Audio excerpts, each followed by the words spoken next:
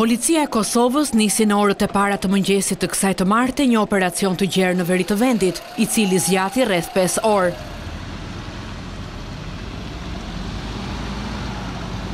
Gjatë ndërhyrjes në Mitrovic mbetën të plagosur 4 policë shqiptar.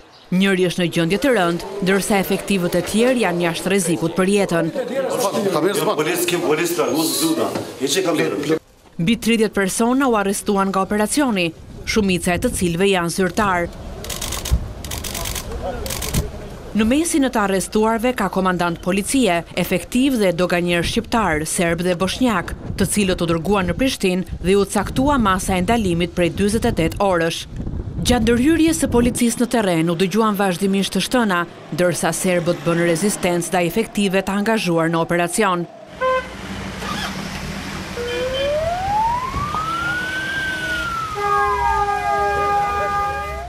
Pas ngjarjes, presidenti Vučić urdhëroi ushtrinë dhe njësitë speciale të policisë të qëndrojnë në gatishmëri, ndërsa presidenti i Kosovës mblodhi Këshillin e Sigurisë Kombëtare dhe deklaroi se kërkon bashkëpunimin e Serbisë në luftën kundër krimit të organizuar.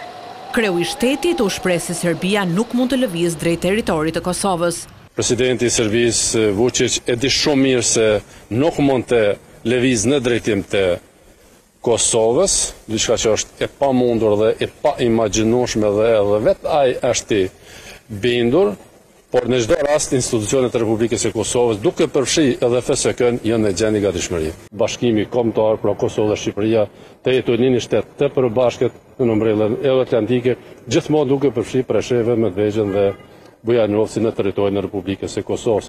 Thaçi konfirmoi se mes të arrestuarve është edhe një spion rus. Është arrestuar edhe një rus që është kamufluar në petkun e diplomatit për të penguar policinë e Kosovës në aksionin e tyre.